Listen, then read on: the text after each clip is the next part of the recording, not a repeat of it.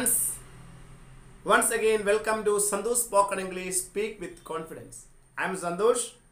I hope all are ready. Yes, I am ready. ഇന്ന് നമ്മൾ പറയാൻ പോകുന്നത് when we are anger, നമ്മൾ ദേഷ്യം വരുമ്പോൾ ഉപയോഗിക്കാറുള്ള കുറേ പദങ്ങൾ. When you are anger, നമുക്ക് ദേഷ്യം വരുമ്പോൾ നമ്മൾ എങ്ങനെ പറയും? Get lost. Get out. Get out from my sight. Don't come me again here. Don't come here again. ഇങ്ങനെയൊക്കെ നമ്മൾ പറയാറുണ്ട് അല്ലേ? അപ്പോൾ നമുക്ക് ഓരോന്നും എടുത്തൊന്ന് പരിശോധിക്കാം. ദേഷ്യം അടക്കൂ. Hold your temper. Hold your tongue. നാക്കടക്കൂ. വായടക്കൂ. Hold your mouth.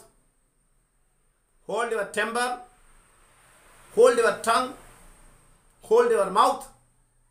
എന്നൊക്കെ നമുക്ക് പറയാം. അതുപോലെ നമുക്ക് പറയാം Don't bully me. എന്നെ നീ ഭീഷണിപ്പെടുത്തുകയൊന്നും വേണ്ട. Don't bully me. എന്നെ ഭീഷണിപ്പെടുത്തരുത്. Don't threaten me. എന്നെ നീ ആ വിരട്ടൽ ഇവിടെ അടക്കത്തില്ല. Don't threaten me. എന്നെ ഭീഷണിപ്പെടുത്തുകയൊന്നും വേണ്ട. എന്നെ പേടിപ്പിക്കുകയൊന്നും വേണ്ട. I turn you to ashes. ഞാൻ നിന്നെ ഭസ്മമാക്കും.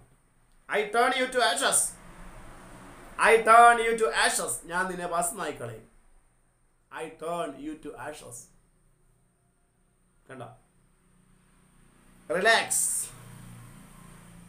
Don't be heated. ഓ ചൂട് വേണ്ട. ചൂടാകാതെ. Relax. Don't be heated. നമുക്ക് അങ്ങനെ അനേക പദങ്ങൾ ഉപയോഗിക്കാൻ പറ്റും. നമ്മൾ ദേഷ്യം വരുമ്പോൾ അല്ലേ? അപ്പോൾ നമുക്ക് പറയും Don't be heated.